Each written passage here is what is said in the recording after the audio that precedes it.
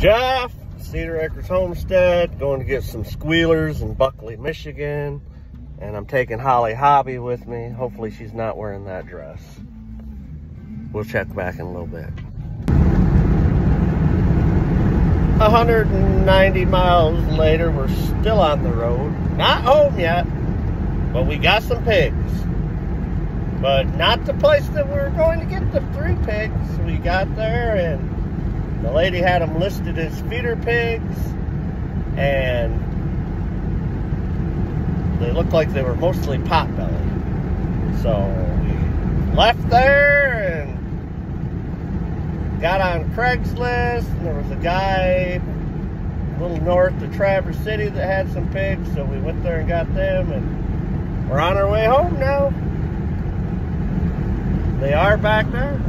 You can see them. I can see them in there. They're back there in the cage. Doing good.